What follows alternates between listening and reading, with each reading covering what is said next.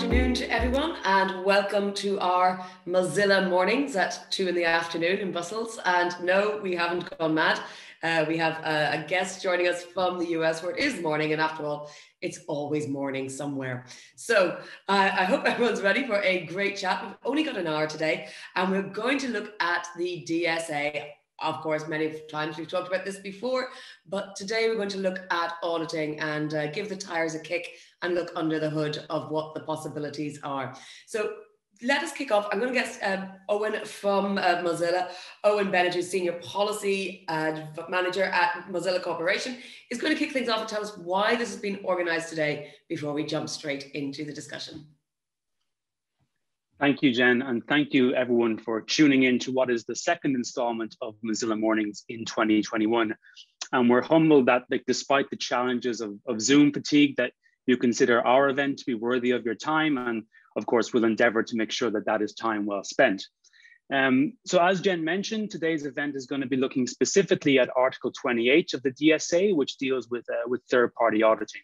And at Mozilla, we consider that this regime, this auditing provision, can be quite an effective pillar of the DSA's next generation approach to what oversight looks like in the tech sector. And of course, specialist auditors, they can provide an oversight baseline that complements the work of regulators and also frees up and gives more space for public interest researchers to focus on the things and the hidden harms which might otherwise go unseen in the platform ecosystem. And of course, the discourse around this topic is taking place around the world, not just in Europe. So it's good that at least the DSA is trying to move things forward by giving it a legislative basis in one jurisdiction at least. But of course, as with many aspects of the DSA, this is a good start, but of course, there's a lot more that still needs to be done. And at Mozilla, when we think about these provisions, three things come to mind where we think a little bit more work needs to be done. Firstly, the auditing regime needs to be granular in nature. At the moment, the DSA simply specifies that an audit must take place, but it doesn't really give much clarity into how that audit should be conducted and what kind of specific elements need to be included in that process. And so for us, a big step forward was to get a lot more granular into what that regime should look like. Secondly, the issue about standardization and certification. As we know, this third-party platform auditing is very much an emergent nascent industry, and we don't yet have good international standards or certified bodies to kind of manage it and to give it a strong degree of credibility. And so solving for that, whether it's through the DSA or through whatever comes next in delegated and acts and so forth, is going to be crucial for the EU, for this regime to be impactful. And then finally, the question about auditing the auditors. Like in the sectors where auditing works, or at least in those where it fails better, there tends to be a structural misalignment of incentives. That the auditor knows they need to do a good job, or else they might get sued by somebody who's upset by their outcomes. And in the DSA, the draft text at least, that kind of structural misalignment is not built into the system. So exploring how that could be improved would be a really interesting work stream to pursue. And now, of course, given the sheer novelty of this issue space, there's so much more that could be unpacked, and that's just a small flavor of the potential issues. And of course, it's important that we give space for some of this expert-led and kind of critical engagement with how the tech should be improved. And obviously, we've assembled what we think is a stellar panel to help us through that process. And so I think now is the time to give them the floor to help us on this journey. So with that, Jen, I hand back to you. Thanks, Owen. You've definitely set out, at least in broad strokes, what's in the Mozilla position paper on auditing, which is why we're actually having a look at this today. And we are, of course, delighted to have joining us Alexandra Geese MEP, who is the IMCO DSA Shadow Rapporteur, who obviously has been following this very closely, knows a lot about it from all angles of the DSA, but we're going to try and stick to auditing today. Joining us from across the pond, Deborah Raji, who is a Mozilla Fellow and Research Collaborator with Algorithmic Justice League. Deborah, thank you so much for allowing us all a lie-in this morning, because we've changed the time. And obviously, last but not least, our token male on the panel, Dr. Ben Wagner, who is Assistant Professor at the Faculty of Technology, Policy and Management at TU Delft. And lovely to have you all with us. As Owen mentioned, we're going to give you a minute to set out your stall and just provide an introduction to what you think and why you think it's important. And I will remind attendees, there was a Q&A button at the bottom of your screen. Use it, please do click on it and ask questions or even make comments, and I will try and direct those to the panel so we get through everyone's thoughts in the next hour. Alexandra, I will let you start, so the floor is yours. That is an honor. Thank you very much, Jennifer. And thank you very much to Mozilla for having me, and especially for discussing this topic, because my impression was in the beginning that Article 28 sort of, nobody was really focusing on it. So I'm really delighted to see this. I think it's quite stunning that the Commission should suggest this article and comes back to saying, oh, we have these independent audits. And when you ask the Commission who is supposed to do the independent audits, they just go blank. And they say, well, actually, we don't know. And then when you really insist, they say, well, there's going to be a market for it. We expect a market to be there. And then maybe the big four, the auditing companies who are specialized on financial auditing, which is something completely different from auditing algorithmic systems, as we all know. And I think what is being totally ignored here is beyond the questions of methodology. What exactly are you auditing? What are you looking for? What are your goals? Is the issue of power relations. Because the huge majority of people who would know how to analyze this kind of data, how to work with algorithmic systems, and also have some knowledge on how society works, how bias works, how democracy works, work for big tech. I mean, those are the companies where you can make a living with that kind of knowledge. And therefore, I'm really would like to start out really with that doubt. How are you going to deal with these power relations? Any independent auditing, a private auditing body, a notified body, would have to rely heavily on recruiting people who formerly worked for big tech and who might want to go back there in their future life. So I think the issue of revolving doors is really huge. There is an issue of scale, because you can't just say, well, we find some NGO who's going to process all that data. That's not a real option. There's academia, but even academia really doesn't have the processing capacities you would need in order to be able to look at raw data and interpret it. And then we know that a lot of academia experts are somehow reliant on funding by Google, Facebook, and whoever we want to mention here.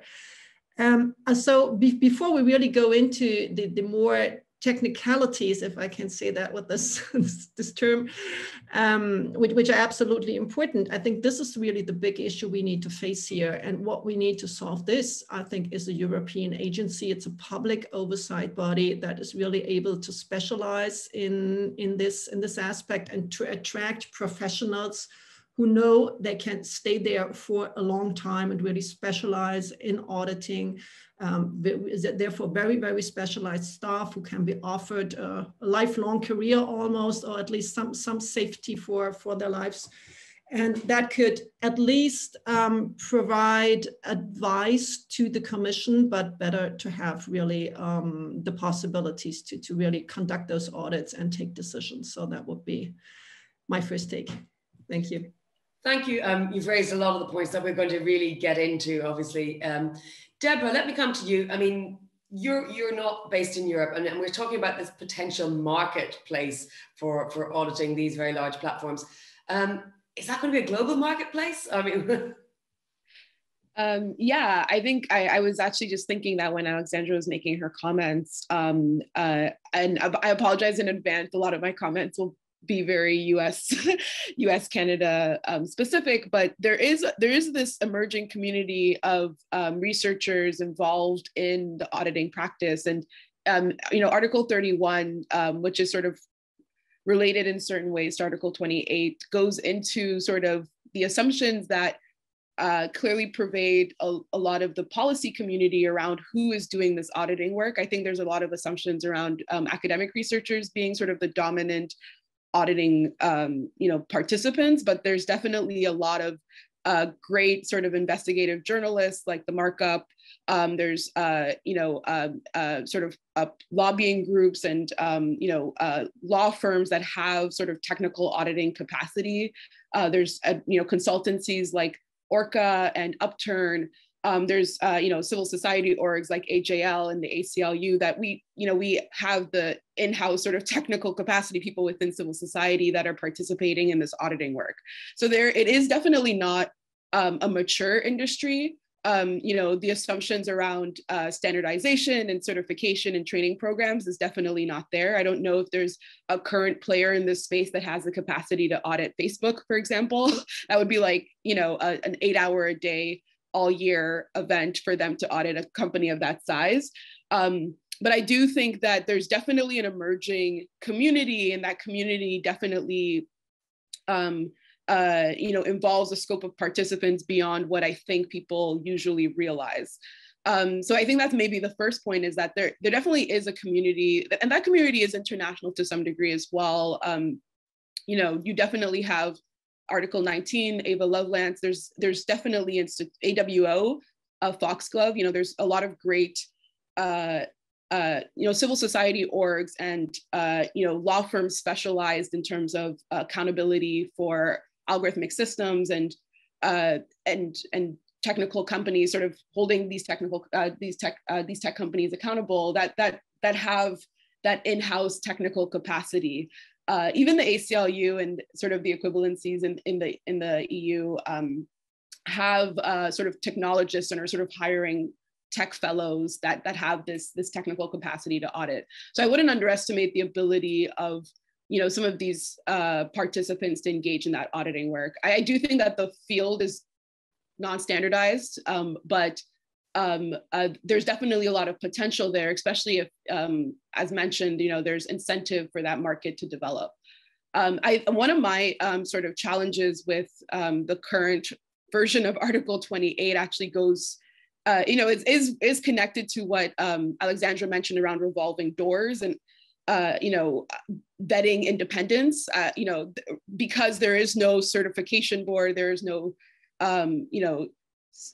standards body for, what constitutes a valid auditing organization. There's a lot of kind of potential for reckless behavior and a lot of potential for conflict of interest. Anyone can declare themselves an auditor today and then go work for the company they audited the next day, and there's no sort of mechanism for consequence in that kind of situation. And I find that very disturbing and very difficult. And the analogy I sort of see in my mind is, I'm not sure if this is how it works in the EU, but in Canada, and the US, the way that regulatory frameworks work for the biomedical device industry is that they have a set of sort of, the government has in our case, Health Canada, in the US, it's FDA, but they'll mandate that, if you want to deploy your biomedical device in the market, you have to get it audited, and they just mandate that you get it audited by a set of approved auditing organizations. And those auditing organizations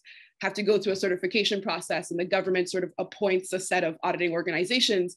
And there's a marketplace involved there as well, where the company can choose any of these certified auditing organizations.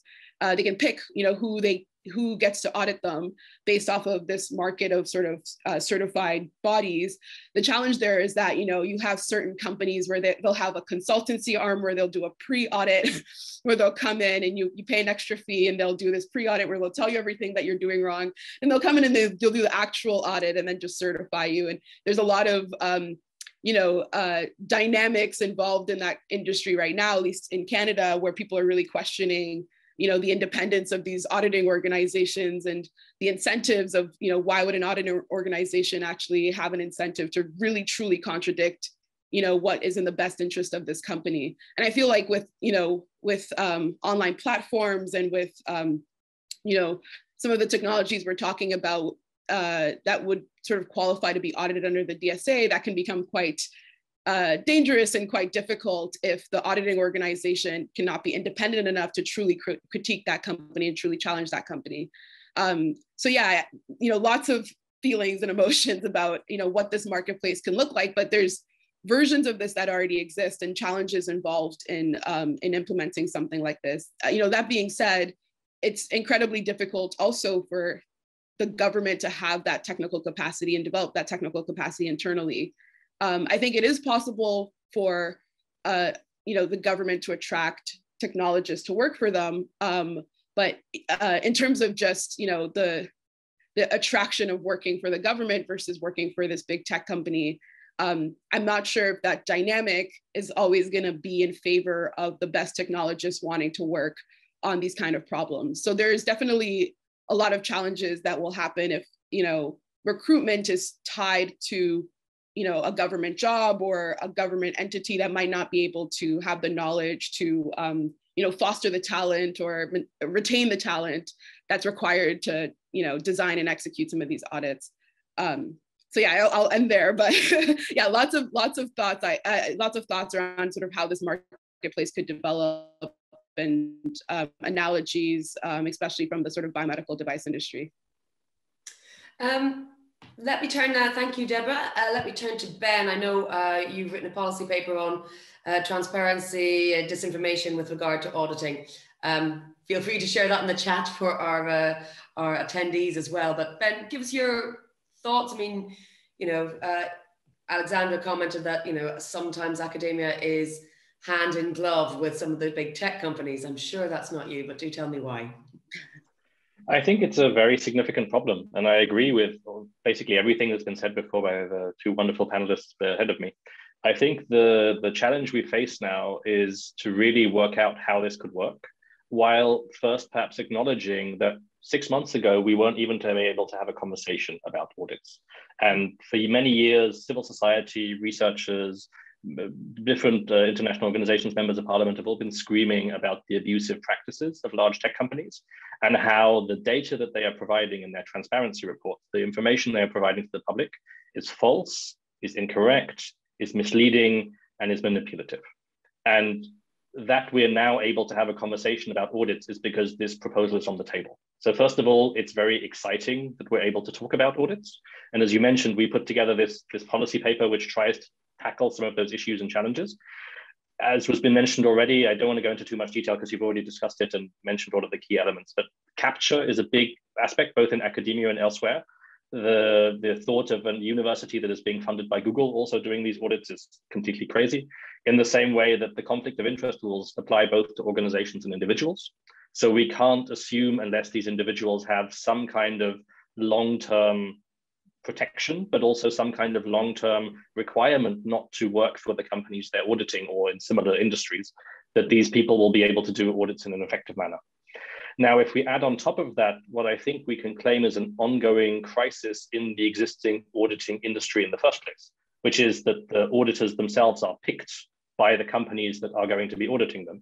You can ask a little bit whether the Big Four or existing financial auditors might be the right choice, simply because we've seen from numerous financial scandals in the past decade that they perhaps aren't the ideal choices, and they have numerous problems of capture, of power imbalances that we've already discussed, and the real challenges are difficult to bring out in the context of audit relationships and over many years. And in the cases of many of the abuses of power that we see in the context of the technologies that we're talking about right now, we are not able to wait for years for auditors to work this out. We need solutions in the next months, in the next weeks, in the next years, as soon as possible.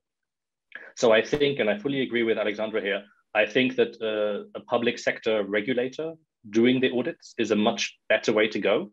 But I would also try to agree with Deborah in the sense that she's saying there are numerous civil society groups empowered to be able to be part of that process.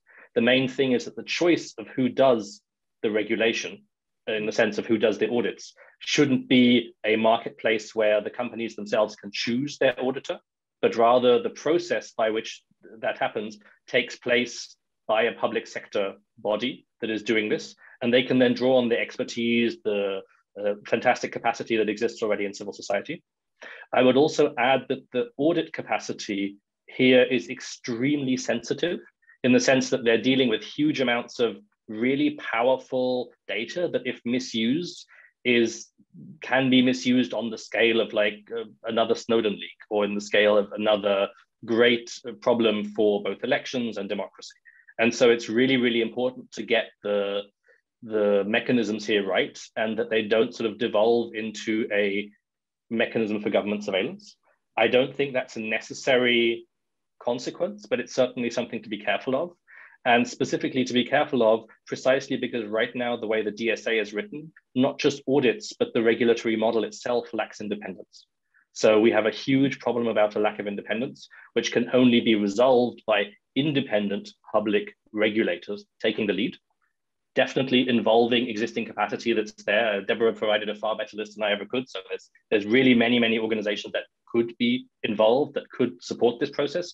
But I think if you don't put the public sector in the lead, if you just create a marketplace and you allow the companies to pick who's auditing them, you won't get an auditing process that really provides the accountability that we need right now at this point in time. And all of the academic research in this area, but also all of the many statements from civil society, from numerous politicians support this. There's a need for change.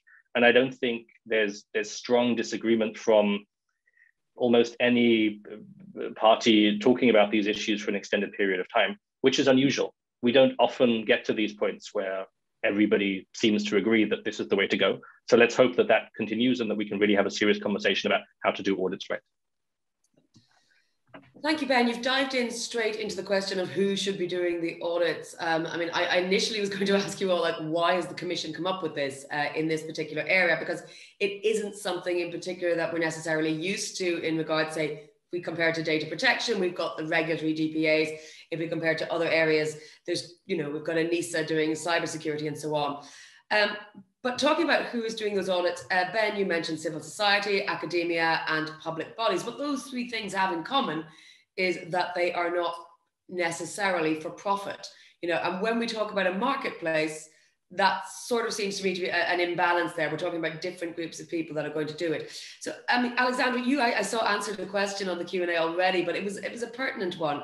And it was about attracting the right talent to people who want these careers. And do they want to work for not-for-profits? Do they want a career based in an industry where they feel they've got opportunities and outlets?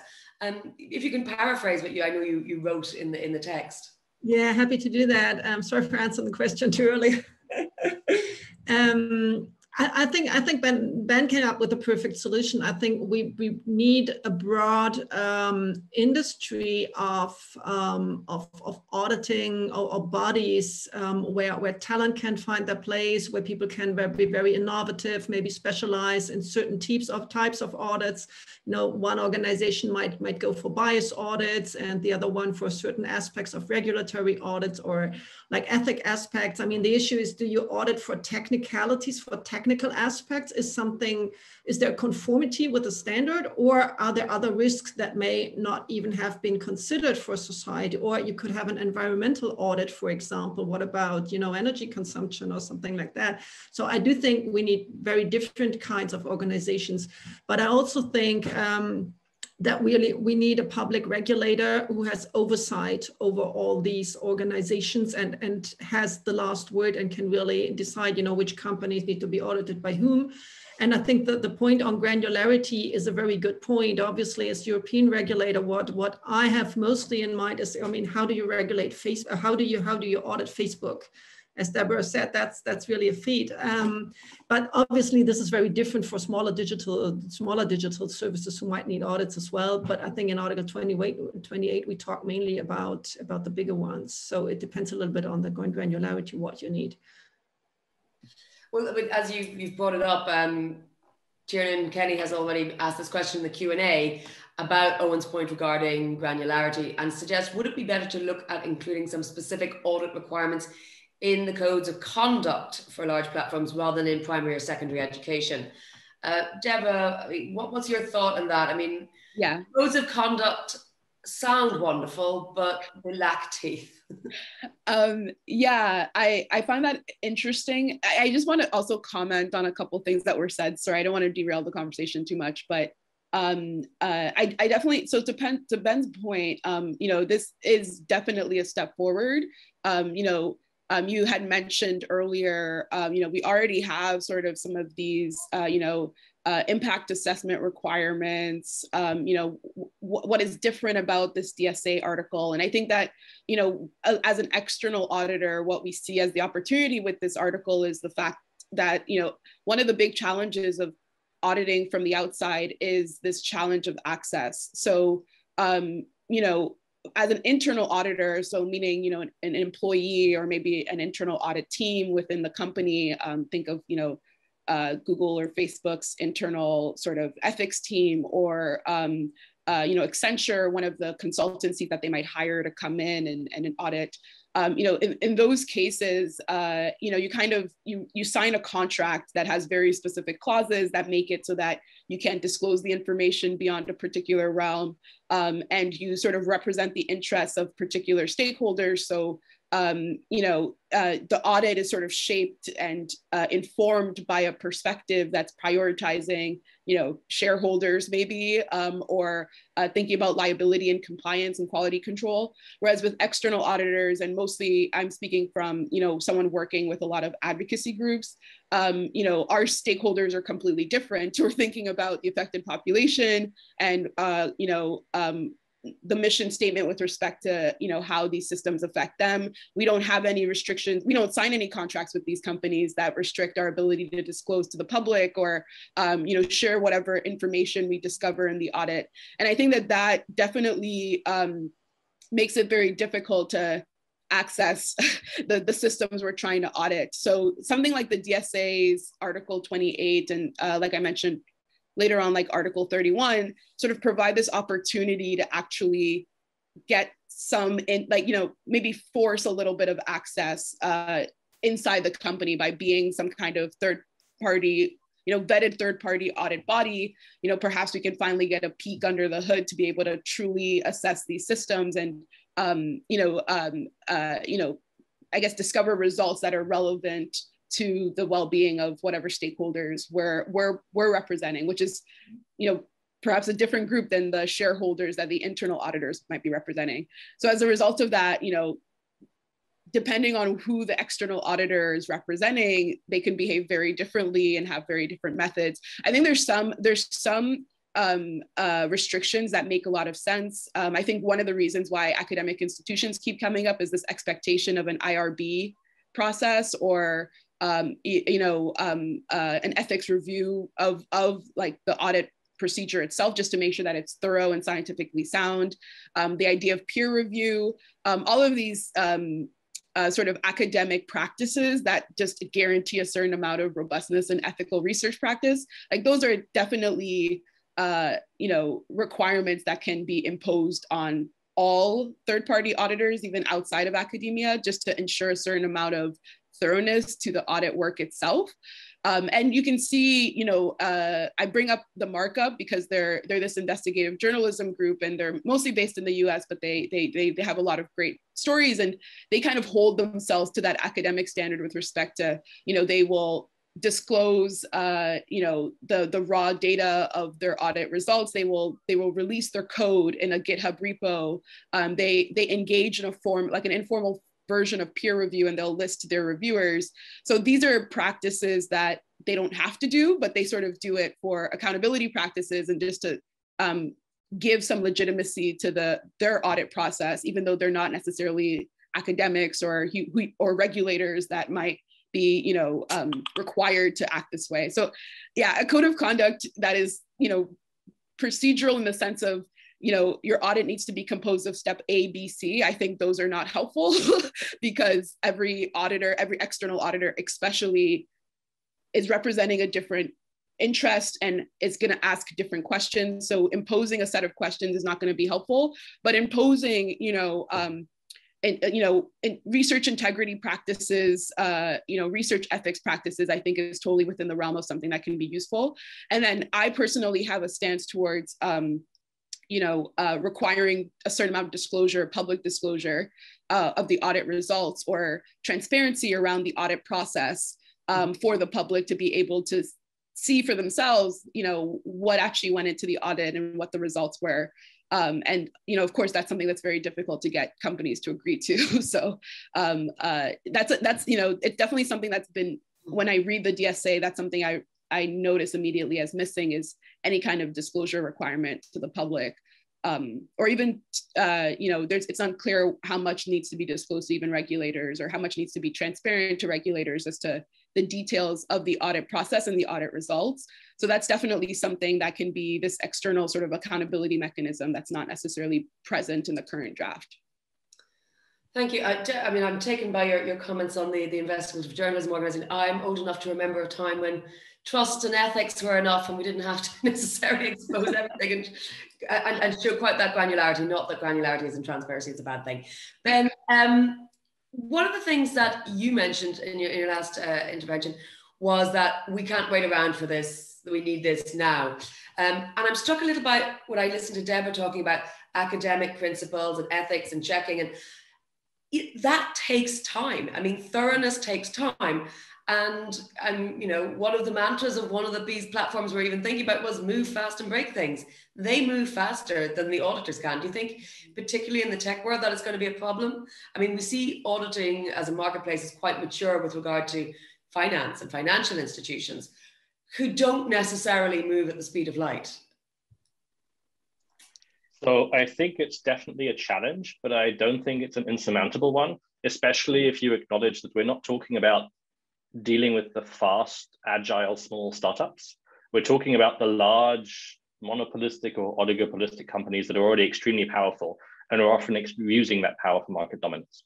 So when you're looking at those companies and when they have considerable effects on society, I think that they already extract sufficient rents from those societies. There's no reason that they can't give back a little in the terms of sort of regulatory capacity. And just to sort of, because there's been different things mentioned about academia, and I'm certainly not able to speak for the whole of academia, but at least in my impression so far, I'm not sure that academia has the right incentives to be the auditor in this case. And it needs to be individuals and organizations that are specifically set up for the purpose of auditing. And that would be better in the public sector than in the private sector, again. And the challenges that we are looking at now in how to sort of regulate do pose the danger, as they have with either similar privacy regulations, that you create a set of companies able to respond to these auditing requirements that is exclusive. So it becomes difficult to become as large as Facebook or as Google, because they are the only companies who are able to go through this auditing process. And that is a challenge. I don't think it's an insurmountable one, but it's certainly a challenge on how to design this in a way that it's still possible to engage in audits without limiting the scale of the companies able to comply with it to a select few. And I would also add that in that context, it's not just about thinking about innovation and development and opportunity, but just to acknowledge that right now, the existing regulatory frameworks and the existing regulators aren't able to actually understand what these platforms are doing. So in the model that we propose, it's not so much linked to the DSA directly. It is inspired or linked, it has many references to the DSA, but what we're actually suggesting is that even regulators with technical capacity lacking should still be able to ask a question of a platform and get an answer that is not just an ad hoc answer, but an answer that somebody else has checked. And that would plausibly also apply to a set of civil society groups who could then also go and say, I have done this really important research. Can you confirm to me that this is actually happening? Or can you give me a verified statement that this is not true?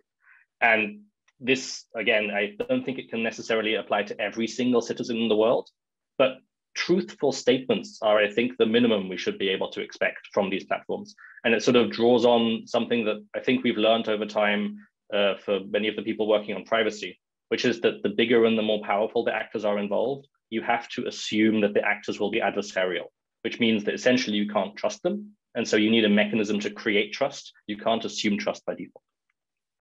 Well, Ben, as a follow-up question, you've mentioned several times, that this should be sort of public bodies. How then would you see the relationship between sort of such public body auditors and the regulatory organizations, the regulatory bodies? I mean, would they simply just be another arm of that regulatory body? I mean, under no circumstances, no. Bad? No. That's the point. So you need a separate body that does the auditing. There are different actors which it could be attached to. So for example, you could think about organizations that have a high degree of independence already, such as the European Court of Auditors, let's say, but there are also others which it could be attached to. But the key point about it is that you don't have the same regulator asking for information that is also accessing the data. And so you split those two to ensure that there's one body that is basically independent and has access to the data, but is not able to ask questions, and somebody else is able to ask questions, but doesn't have access to the data. And that way you deal with a lot of the sort of surveillance concerns and limitations in that area. And while at the same time ensuring that you don't need this very high degree of technical capacity in every single regulator that would need to be able to get responses. You have your election observers, you have your people who are responsible for managing the elections, you have your DPAs, you have your media regulators. All of these regulators have very legitimate questions to Facebook and Google and many other large tech organizations that they aren't getting answered right now. And so enabling them to get solid answers is a key mechanism that can be developed through the DSA, and I think very powerfully so. But it needs an intermediary that is probably also public to ensure that they get answers that are actually solid and trustworthy. And we've seen now so many times, like there's numerous academic publications, civil society publications, media reports, like there's a whole wealth of information, how lacking in truthfulness the statements made by large platforms are. So at a certain point, you just need to stop and say, okay, this is not acceptable, this is not truthful. How can we ensure that the people who are responsible for regulating are able to do that regulating? And they need some kind of truthful information as a basis of doing that, obviously. Alexandra, what do you think about this model, if you like, that Ben is suggesting? Do you see any way it can work? It sounds complex, but complexity is not necessarily wrong, but it's just, I'm also mindful of timing and speed and also the limitations of what's actually set out in the DSA. It doesn't provide an exhaustive list of things that we need to be checking. And that list could go on indefinitely when you think about large platforms. I mean, do we need more in the DSA that's specific and specifying what needs to be done? Yeah, I was listening, and I was actually in note-taking mode because this was really interesting. So I was just already thinking about how to transform this in amendments. But the complexity is challenging, as you say. And I think there might be an issue. I'm just thinking aloud of standardization in some form, because on the one hand, I think you need a standard, what kind of questions can be asked, because what is in the DSA now is the compliance with the obligations set out in Chapter 3 and with the codes of conduct. And, just by the way, this little bit answers also the question that was asked before on the codes of conduct. I think that was a more specific question with Deborah interpreted differently, which was a great interpretation because it was also helpful. But in Europe, we have codes of conduct on disinformation, hate speech, and child sexual material, but that's not exhaustive. There are more obligations that need to be audited, just to answer that question from the participant. To come back to what Ben said, I think on the one hand, you need a legal basis for the kind of questions you're allowed to ask, because otherwise that could be a little bit arbitrary, because you could ask one platform one question and another platform another question, and that might be some sort of discrimination. So why are you asking Facebook to, I don't know, do fact checking, and you don't ask Twitter to do it? Or just as an example, they both do it, but on the other hand, that's exactly the kind of flexibility you would like to have, because obviously the very large online platforms are very different in nature one from another. And I still don't know how to solve that exactly. I think what Ben said was a very good hint to take up questions asked by different kinds of regulatory authorities, even in the member states, and that this public European body would need to make sure that the questions are asked the right way and the answers are truthful, or at least checked against some other kind of evidence. So the public regulator on a European level could say, well, this is the answer we got, but we don't believe this is right because we have other kind of evidence, and that would, then we would have a procedure for that. I think we don't need to be afraid of complexity. The world is complex. And I think what we're really facing is that we are living in democratic societies with constitutions that were great in the 1940s, in late 40s and 50s, but they absolutely couldn't foresee what is going on now, the kind of globalization of information we have and the kind of, so we need to come up with new solutions that make sure we can preserve these democracies and the spirit of those constitutions. And that is necessarily complex. In terms of speed, well, I think it depends on what Ben said. You get a question from a regulatory authority and then you get an answer, and that takes more than a few weeks, definitely.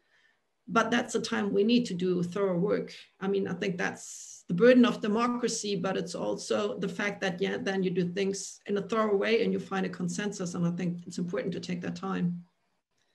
Thinking about this complexity, it's really only occurring to me as I'm listening to you speak, is there any way that the recent AI proposals that have taken a risk-based approach might somehow be allowed to put into a model that will allow flexibility depending on where you see the risks with each particular platform? I mean, Alexandra, as you said, you don't ask the same thing of every platform, but maybe you form some sort of a pyramid of risk for each platform.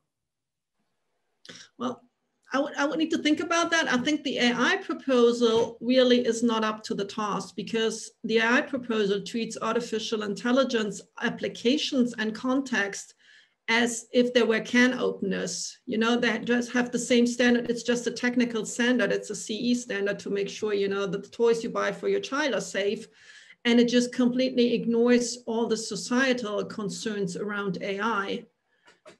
So notified bodies have to check whether the AI applications, you know, they have to go through these conformity assessments. But I just don't think it's enough, because as long as the technical specifications are sort of fulfilled, or the technical obligations, you get that conformity assessment and the big questions are not asked.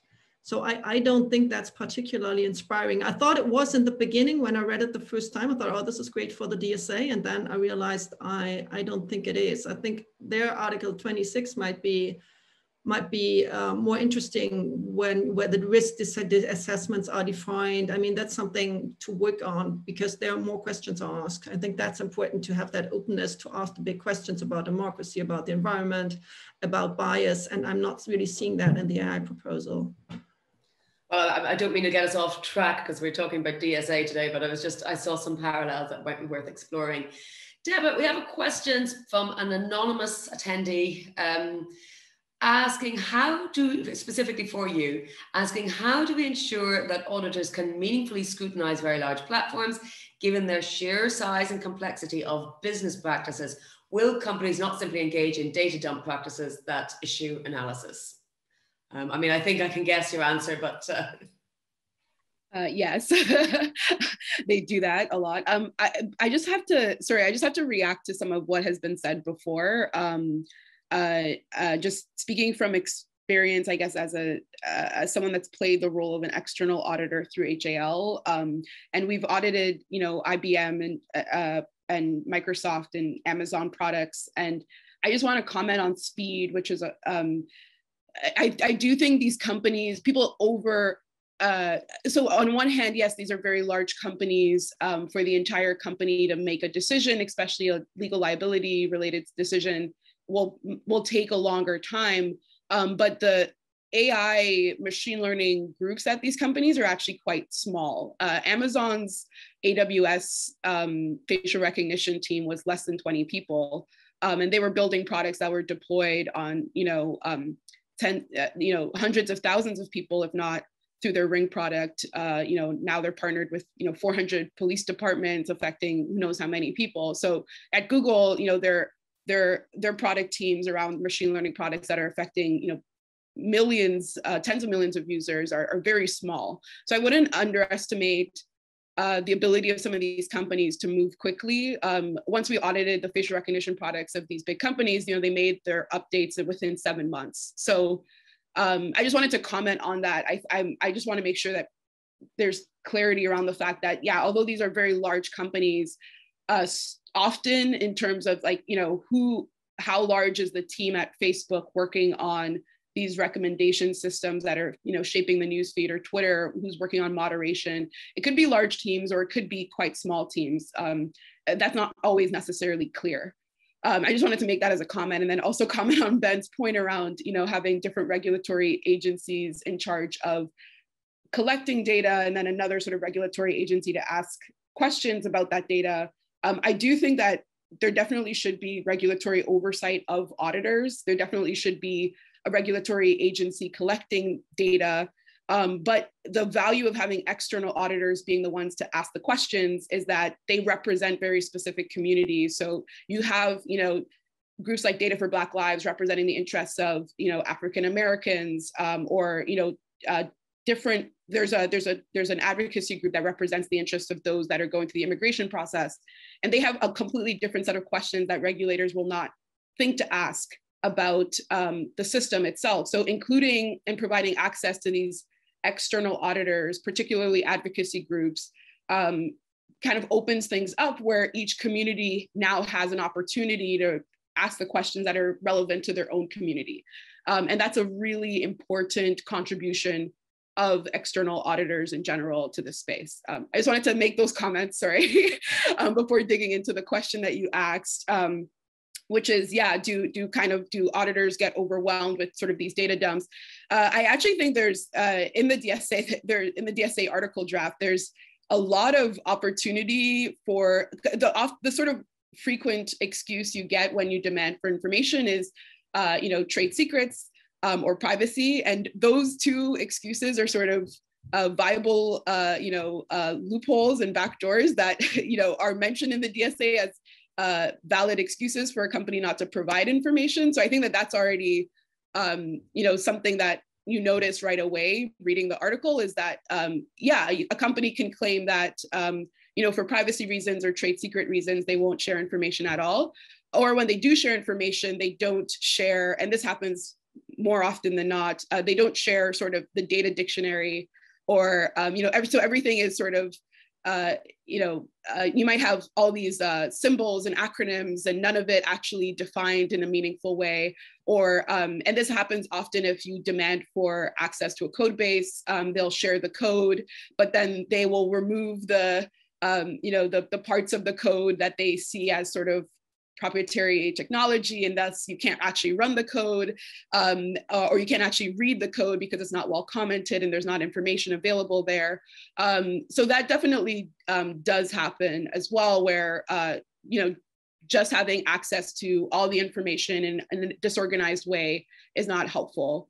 I'm not sure if that was the question that was asked around the data dumps. Oh, sorry. I said a lot of things at once. No, and it was just a question came in at exactly the same time as you were wrapping up there. And it's okay. It is an interesting one regarding advocacy groups in Poland and Hungary who are want to see how platforms are suppressing anti-abortion content, for instance, and how do you prevent those groups from getting access to data, or should they have the same right to demand such access? Does this boil down to the question of who is a legitimate NGO? I mean, I suppose you can't really, you mentioned different rights-based groups. So perhaps that's one, briefly before, because we are running out of time, what's your take on that?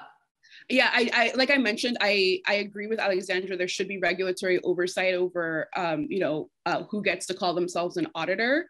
And there should definitely be, an understanding or a bar set by the government as to who's sort of a qualified auditor that can demand that access. And in terms of like representing particular interests and particular political objectives, I do think that there does need to be the current situation at the moment is that these companies are so closed off, or the information that they provide is so inaccessible that if I, as a citizen, or I, as a sort of member of a community group or an advocacy group, have important questions related to my community, in which I'm affected by this technology, and I have questions about exactly how that technology affects me, or I want to investigate the perceived impact of this technology in my own life, I don't have avenues or access to opportunities to voice this concern and be taken seriously. And I don't have avenues or access to opportunities to actually investigate that or audit that myself, or, you know, contribute to an audit of that sort. So I do think that there's definitely value in giving, you know, regular citizens the opportunity to either, you know, communicate with their advocacy group, with their sort of related advocacy group, and have, you know, some level of participation in the audit process. I think if regulators are the only ones coming up with questions, there's going to be a lot of relevant questions that won't necessarily be asked of these companies. So I think that's sort of my stance on that. And with respect to, you know, how valid that organizational objective is, you know, how the sort of advocacy group may or may not represent, you know, particular political positions or particular interests. I think that that's up to the regulator to sort of decide which advocacy groups or which auditors, you know, should have that opportunity to investigate or to ask these questions of these companies. But ultimately, it plays down to the fact that if the regulators are coming up with these questions on their own, they're going to miss important questions. I don't think every advocacy group should have access to that information directly, but I definitely think that there should be an opportunity given to external auditors to make those demands, to sort of put in that FOIA request. In the same way that you can have journalists from any kind of publication, you know, make that request to access public information. I do think that there's, you know, there should be that level of access or transparency granted to external auditing or bodies or sort of external auditor organizations and advocacy groups. Well, you've raised some challenges there and provided some, I think, good potential solutions. As we are sort of for the last 5 minutes, Ben, let me go to you. You know how the sausage is made here in Brussels. We're at the amendment stage. Everyone's having a look at this. What would you want to see added in or taken out or elaborated on in the recitals, or be that as it may, in the article in the DSA? What's your, you know, call at this point? Well, it's not like there's anybody here who would be possibly able to submit those amendments, right? So like that does, of course, make things a lot easier when we're in that situation. I think I'm not so well versed in Brussels legal language that I would like say this specific wording or these exact words need to be in place. I think that it's more amendments that would need to take place which just carry the spirit of the conversation that we've just had, and to make sure that the mechanisms that are in place and that the procedures that are in place respond to capture, respond to conflict of interest, respond to the challenges associated with a private or public sector marketplace potentially, or lack of a marketplace being chosen. And I really think there's potential there to, you mentioned beforehand the sort of the AI regulation and how it took a path towards, let's say, a slightly more limited perspective on that. And I think that there's still the potential for the DSA to be something bigger and to really be like this potential GDPR for speech, which is really the basic framework where we have a set of rules and regulations that are far more general.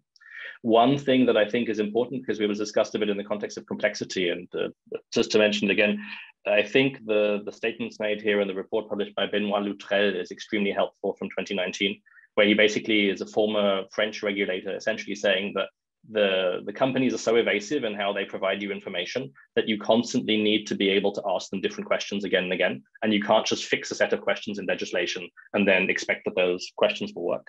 And just also to completely agree with what Deborah said, I think it's very valid. I was trying to suggest perhaps that some civil society groups or some organizations who ask questions might not have the technical capacity and so might want just the answer rather than the data. But I don't think that should preclude organizations from being able to find out themselves, because that is an increasingly important dimension of, if you're affected by this and have the technical capacity, why should that be impossible? Again, with all of the difficulties and limitations and restrictions of, you need a process for that makes it safe and secure and that creates accountability and avoids capture. But I think that this is really not a question that should be posed to me, but to Alexandra, because she's in a far better position to write the right amendments and to really influence this in a positive direction. Well, Ben, I am going to put that to Alexandra now. So, I mean, you're in note-taking mode, you're in amendment drafting mode at this point, I suppose. What are your takeaways then from this? We can't solve it in 1 hour, but we have had a pretty good stab at getting to the main points today. Yes, sort of everything actually. As I said, I'm really in note-taking mode. So I was happy about the question because I was expecting now Ben to enumerate the amendments, and I was just supposed to take note and table them. Well, it's not going to happen, I know. Yeah, I think the idea of having a public regulator and then a flourishing, hopefully, industry of different kind of auditing bodies is very interesting. Where the public regulator is going into a different article, I suppose, because there's this very complicated oversight architecture, and I would have to look at that. I mean, we are looking into that again already, and it needs to be somehow interconnected, obviously. Definitely this issue of who asked the questions and who has access to the data. This is something that I hadn't come up with, I have to admit. So that's very interesting. And I think Deborah's point on advocacy groups being able to ask the questions is really, really important, because this is something that's completely missing from the DSA, and it's completely missing from the AI regulation. And I've really been looking for a solution how to bring that back in. So I think that's really interesting.